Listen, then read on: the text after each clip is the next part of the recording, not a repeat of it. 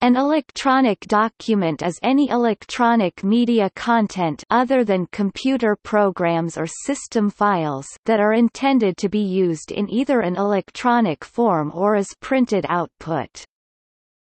Originally, any computer data were considered as something internal. The final data output was always on paper. However, the development of computer networks has made it so that in most cases it is much more convenient to distribute electronic documents than printed ones.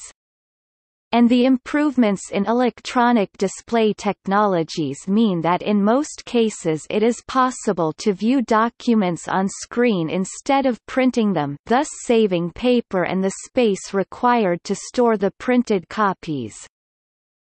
However, using electronic documents for final presentation instead of paper has created the problem of multiple incompatible file formats. Even plain text computer files are not free from this problem. E.g. under MS-DOS, most programs could not work correctly with Unix-style text files, see Newline, and for non-English speakers, the different code pages always have been a source of trouble. Even more problems are connected with complex file formats of various word processors, spreadsheets and graphics software.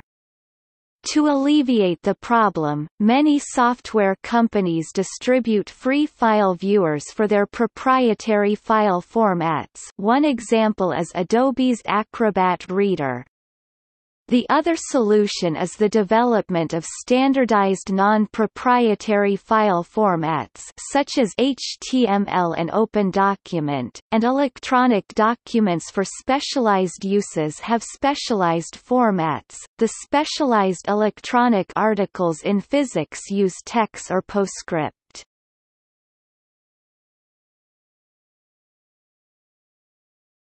Topic: See also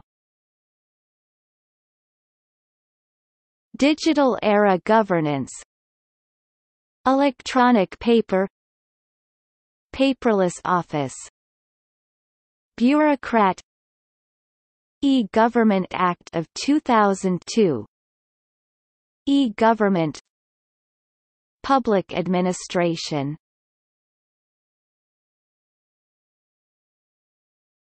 Topic: External links. What is a digital document? Digital imaging frequent questions.